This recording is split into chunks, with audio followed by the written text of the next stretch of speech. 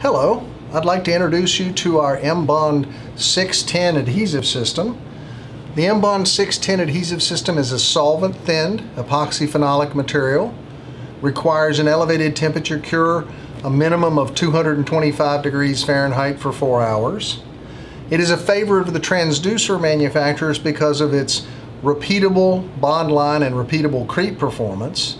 It also, an attribute that it has a 6-week pot life once it's mixed, which helps the transducer manufacturers to avoid throwing away materials. Properly bonded, it can go from -452 all the way up to 550 degrees Fahrenheit.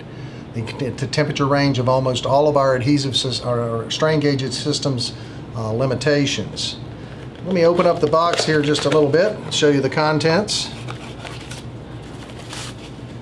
In each box there are a pair of bottles for each mix of the adhesive, one with the curing agent, one with the resin. There's also a set of funnels and brush cap applicators. You basically take one of the bottles, pour it into the other bottle with the date mixed label on it, to put the date you mixed it on in there, and that allows you to be able to throw it away at the appropriate time. Solvent-thinned adhesive systems, favorite of the transducer manufacturers, forms a bond line of around 2 10,000ths of an inch thick.